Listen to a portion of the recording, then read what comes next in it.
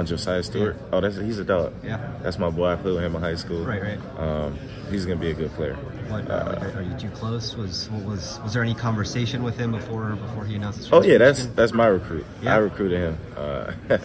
You know, as soon as I seen he was in the transfer portal, I told Coach, I was like, Coach, we got a guy in the portal, great player.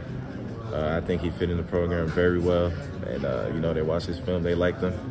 They trusted my word, and, you know, we got him here. So, if you're recruiting someone, well, what are your conversations like with him? I was just really telling him how it is. And I was just letting him know that, like, Josiah, if you come here, you have an opportunity to, you know, change your life.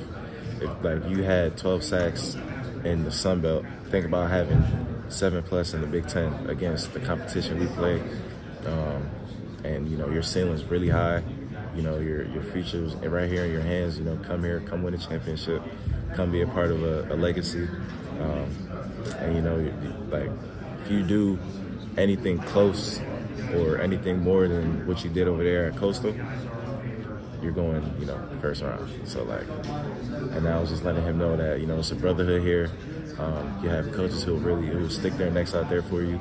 And, you know, it's just the bond here we have is special. So I really want you to come be a part of this. And, you know, he believed me, he came, he visited, and he loved it. So how excited were you when he announced that it was going to be Michigan? I was fired up. Yeah.